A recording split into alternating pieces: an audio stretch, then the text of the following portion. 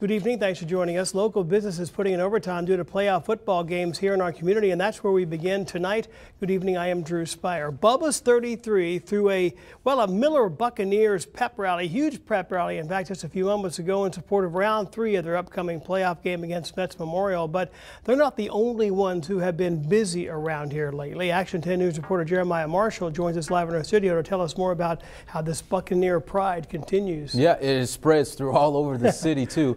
And these players say they are excited and happy to come this far in the season, and area businesses have noticed their hard work as well.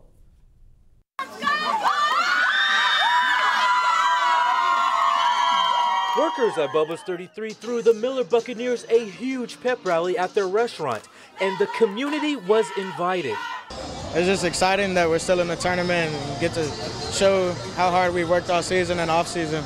And Bubbas 33 was not the only ones with their hands full of Miller pride. Workers with affordable t-shirts and graphics say the Miller Bucks have a huge fan base, and with the mini games, they say they have made about 800 shirts for supporters. If they advance, that means more nights, making more t-shirts and more hoodies, but that's okay. That's fine with us. The t-shirt company says they are supportive of all CCISD schools and provide many services for all of South Texas. Well, it's really cool to see folks wearing our t-shirts around town, but it's all about the Miller Bucks and Friday Night Lights, and we're looking forward to this game Friday. Fans were also able to get their Miller gear at the pep rally, and players say it's great to have the community behind them.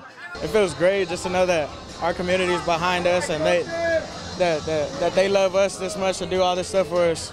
It's amazing to see all these fans and just come out here and support us and just show their love and support for the team and for the whole community, and it's just amazing to see them all out here. And remember, if you can't make the game, it's okay. The game will air at our sister station at Chris 6 News. In studio, Jeremiah Marshall, Action 10 News. A lot of excitement indeed. Jeremiah, thank you.